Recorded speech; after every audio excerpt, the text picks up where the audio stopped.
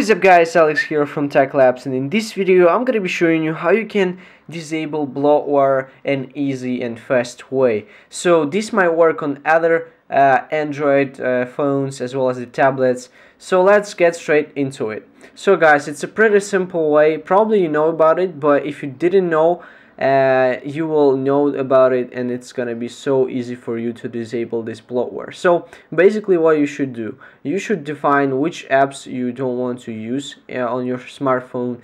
Then you have to go into the apps and then click edit, and there you have this minus signs appeared here, and you just scroll to the apps which you want to disable. For example, for me, I'd like to disable, let's see, I've already disabled a bunch of them, but let's see which one I'd like to disable.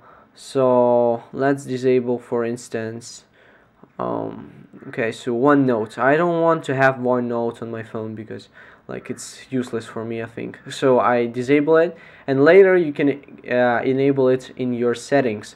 So if you want to see, guys, what I have disabled on my Galaxy S6, I'm gonna show it to you right now. So I have to go to the settings, then applications, and then default applications, or no, application manager, and then go to the right side here, and all of the disabled applications are here. So as you can see, I have a bunch of them actually. Samsung Link, Platform Connect, Samsung Gear, Samsung Galaxy, S-Voice.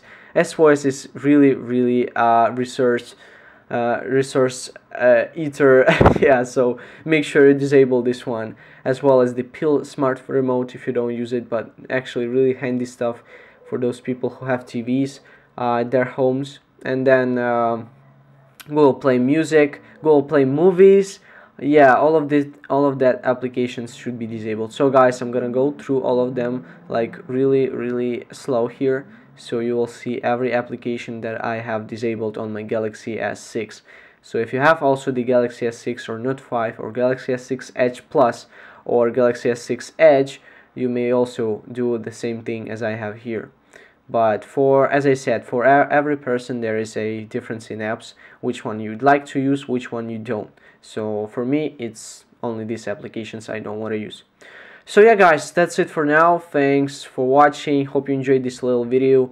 It's a quick tip for you, so it's not a full video on how you can disable those bloatware. Maybe in the future, if you will have more problems, and you're gonna say about them in the comments below. So I'm gonna do a full review how you can disable this bloatware, but it's much more complicated than this, and I think this one is much useful to you. And yeah, thanks for watching guys. This was Alex with you, and yeah, so see you next time, and peace to all.